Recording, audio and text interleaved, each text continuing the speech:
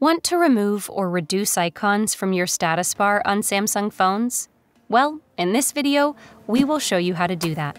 Let's get started. We will be making use of QuickStar, a module from GoodLock. You can download GoodLock from the Samsung Galaxy Store if you haven't done so already. Head over to the Galaxy Store and search for GoodLock. Once found, install the app and open it. Now scroll down and look for QuickStar. Once found, install the module. Once both the apps are installed, open the GoodLock app on your device and navigate to QuickStar. Now, by default, it is off. Tap to turn it on. Now we all have a bunch of status bar icons or indicator icons at the top of our screen. Tap on Visibility of Indicator Icons.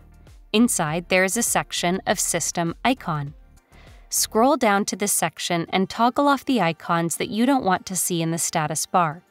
For example, we have disabled Alarm, NFC, Wi-Fi, and IMS network icons. As soon as we toggle these off, the respective icons in the status bar disappear. This looks minimal and clutter-free, so they don't appear on the status bar, but you can take a look at them if you want to by pulling the notification tray.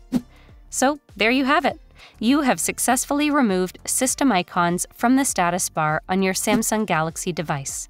Subscribe to Guiding Tech and delve into one of our specially curated videos just for you.